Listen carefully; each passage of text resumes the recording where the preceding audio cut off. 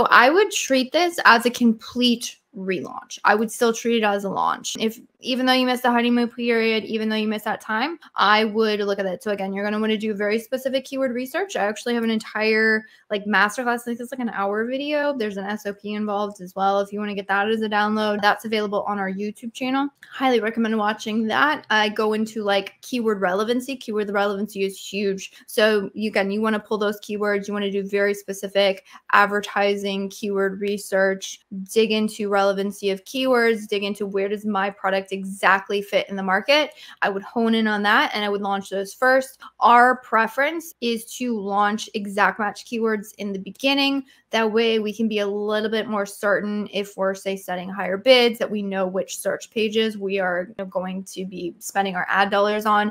And it really sort of helps us vet the product as well as the consumer market in relation to your products. So that's what I would do. Now, that doesn't mean that we only stick with exact match. I've actually seen that hyper aggressive ranking only strategies, meaning like only doing exact match, main keywords, high bids, while that does help, sort of get product ranking, that's the most effective strategy for ranking. One thing I've actually noted in like all of the accounts that I've audited is that if you only focus on ranking strategies, long term, the account suffers from lack of traffic or sessions. So you really need sort of like that broader perspective as well. So it depends on the performance of the exact match campaigns. Typically speaking, like a couple weeks in, we will start launching our phrase and our broad match. Other pro tips here is I would recommend what we call like staggering your bids, meaning higher bids on exact match, a little bit lower on phrase match, and much lower on broad. Also be very aware that there's been changes to the way that broad match functions in sponsored product ads.